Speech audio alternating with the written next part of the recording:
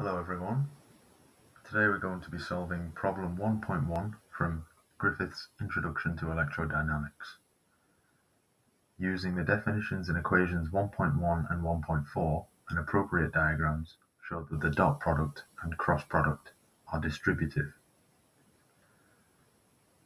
Okay, so we'll start with part A, when the three vectors are coplanar. So the equations that we need, 1.1 and 1.4, are written here, and these are the basic definitions of the dot product and the cross product. Okay, so we're trying to prove distributivity, and we'll start with the dot product. And that just means that the dot product of A and B plus C is equal to the dot product of A and B plus the dot product of A and C. Now, first it wants us to use the coplanar case, where all three vectors A, B, and C lie in the same plane. Okay, so I've got a diagram here, because the question wants us to use a diagram. And here's the vector A, here's the vector B, and here's the vector C.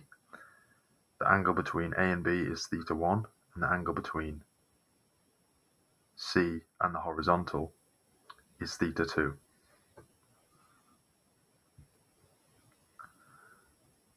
Okay, now it's helpful for our proof to define a new vector, which is the sum of vectors B and C. So we'll call that B plus C. And also, it would be helpful to define an angle now in between the vectors A and the vector B plus C.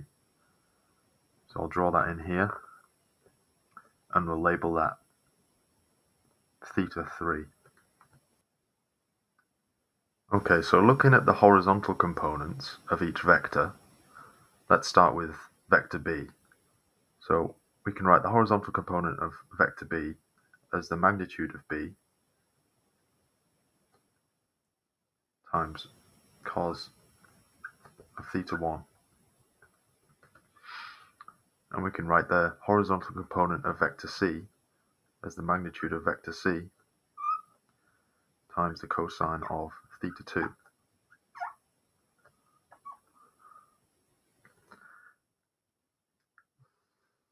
Now, the sum of these is actually the horizontal component of the vector B plus C, which we can write as the magnitude of B plus C times the cosine of our new angle θ3.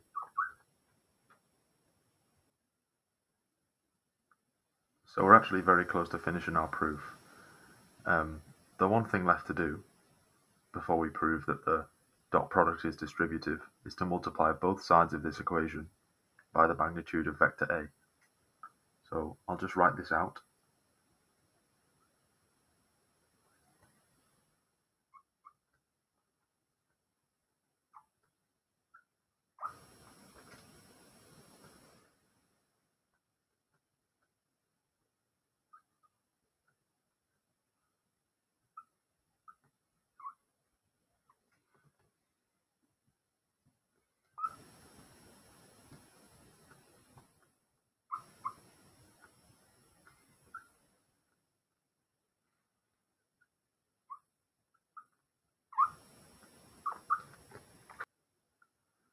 So looking at our final expression here, and equation 1.1 from before,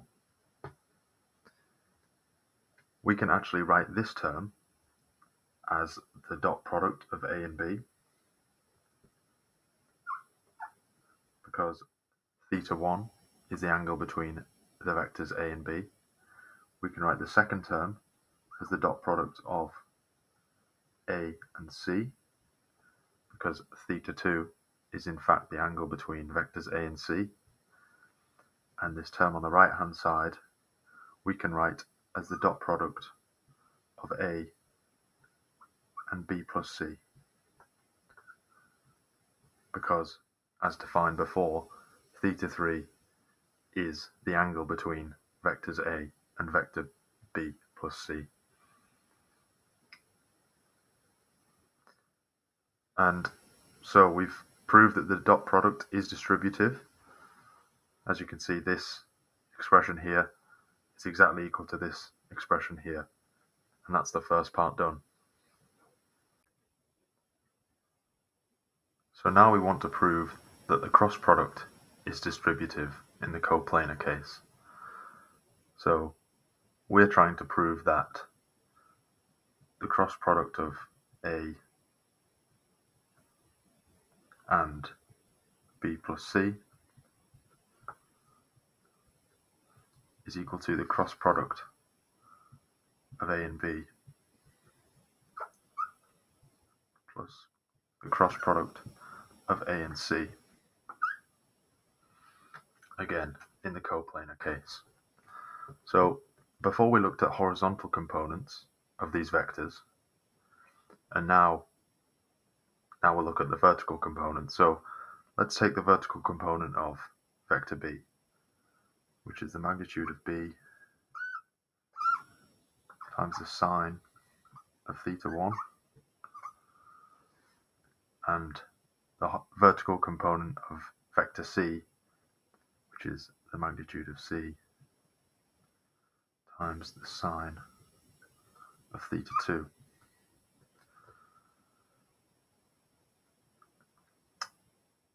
Again, in a similar way to last time, we can take the vertical component of B plus C, and this is just the magnitude of B plus C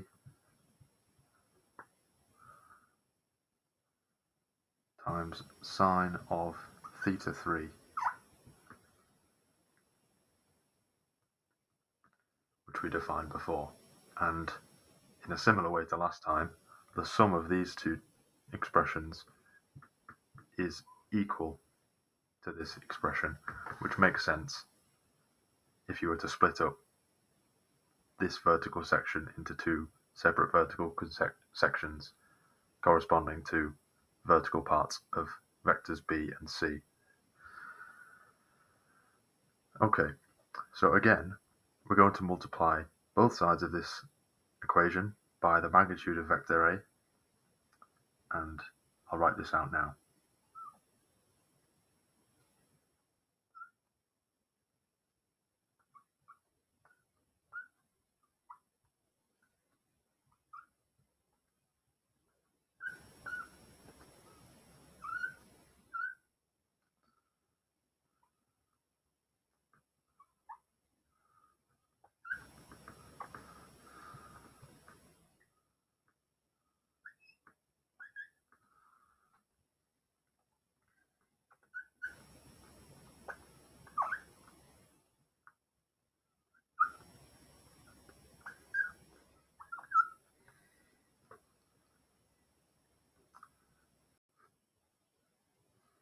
Looking at our final expression here, as well as equation 1.4 given in the book, which should really have a normal vector here to show that the cross product of two vectors points perpendicular to both, but that's less important for this proof. So using equation 1.4 and our expression here, we can write this term as the cross product of A and B. We can write this term as the cross product of A and C. And we can write the right-hand side as the cross product of A and B plus C.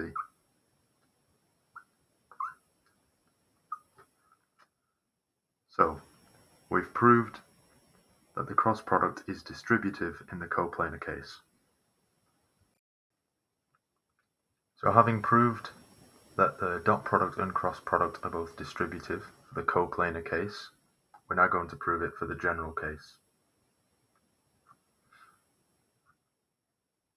And in the general case, what we do is we split up the vector into the x, y, and z components, which is called the Cartesian basis. So if we imagine the vector A as ax, x hat, which is the unit vector in the x direction, plus ay y hat, plus az z hat. Now, I often find it easier to work in column vector notation, so we'll be doing that from now on. So let's take the dot product of A and B plus C.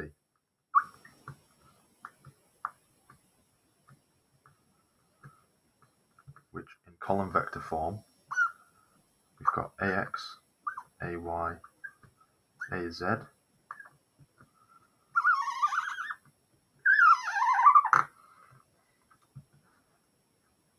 and then dotted with BX plus CX, BY plus CY, and BZ plus CZ.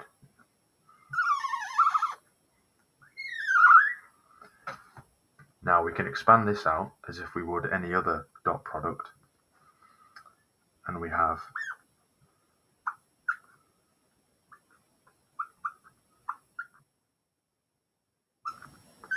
each corresponding term multiplied together.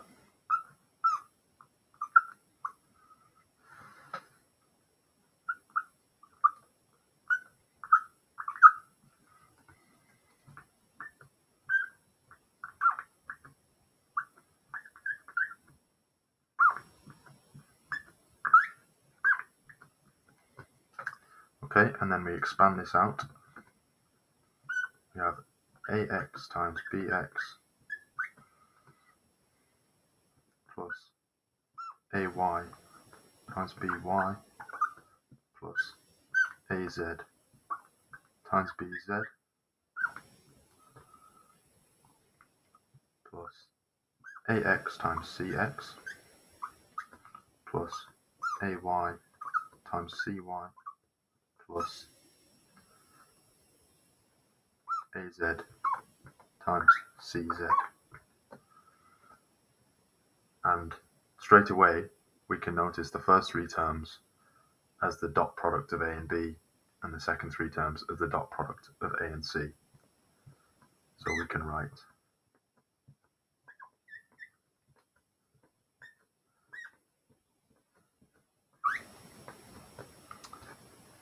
and we've proved that the dot product is distributive in the general case.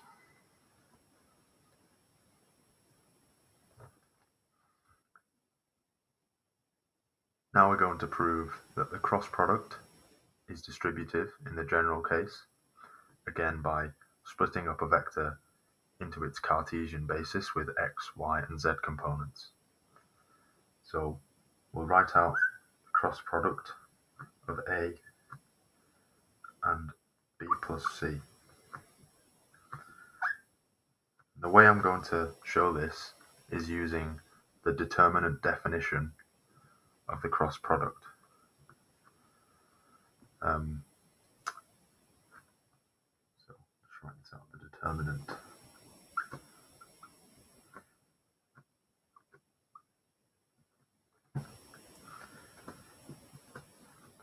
So in that case, the first row is always the basis vectors, so that's x,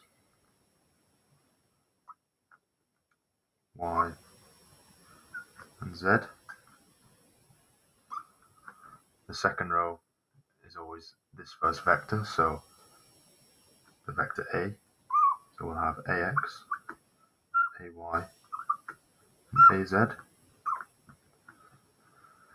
And then the third row is the second vector, which in this case is B plus C. And so we'll have each component of that, which is BX plus CX, BY plus CY, and BZ plus CZ.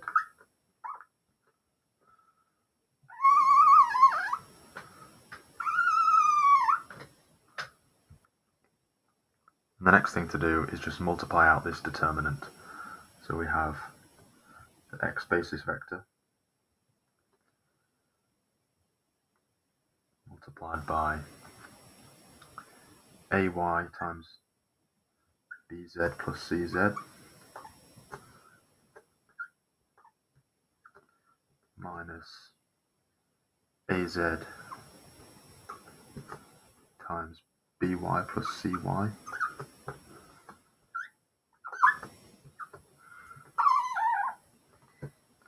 and we have a minus sign in the Y basis vector multiplied by AX times BZ plus CZ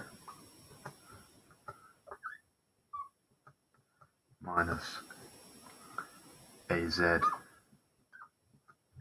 times BX plus CX,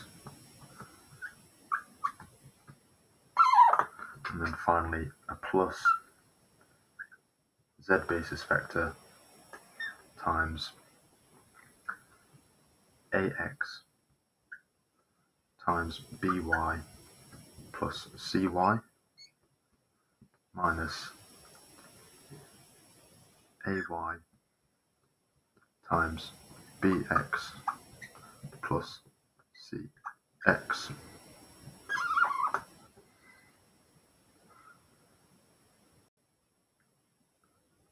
So now what's left to do is to expand this out and hopefully try and complete the proof. So we'll come up here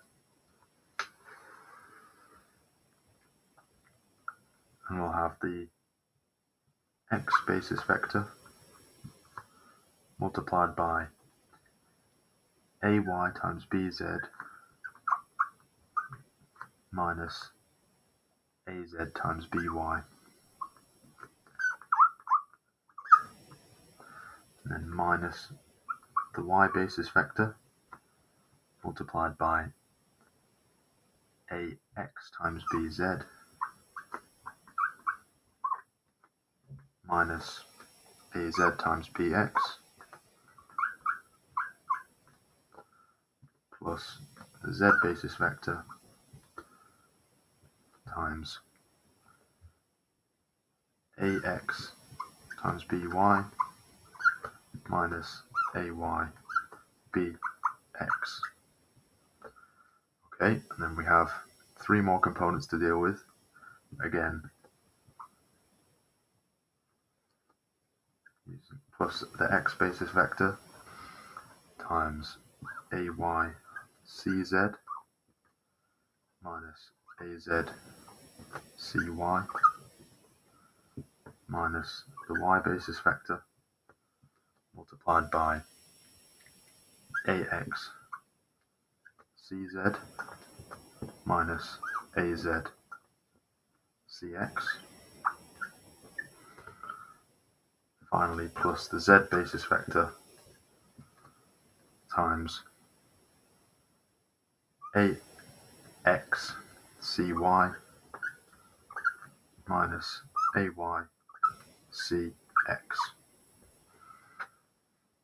Okay, again, we've got three components here and three components here.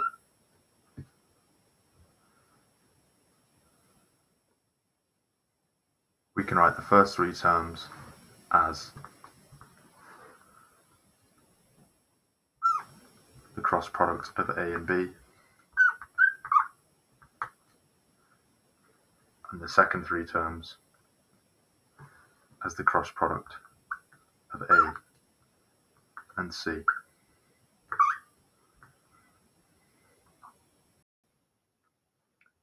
So to sum up, we have proved that both the dot product and the cross product are distributive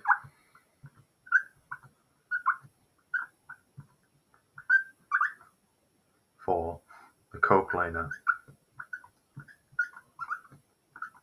and the general case.